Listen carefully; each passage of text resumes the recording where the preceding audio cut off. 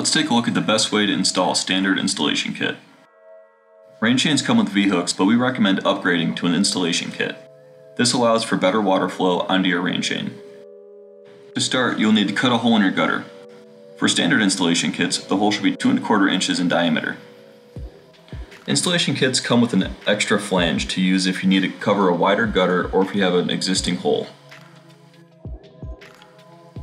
Ensure that your installation kit fits into the hole you just drilled properly. Remove the installation kit and reach for some all-purpose outdoor caulk. There are many brands that work great, so we recommend consulting your local hardware store for the brand that works best in your area. Spread the caulk on the flange around the tube of the installation kit and ensure that it is spread out evenly. It's important to note that when using a copper installation kit to cover the entire bottom of the flange to provide a good barrier between the metals. Now your kit is ready to be placed back into the gutter.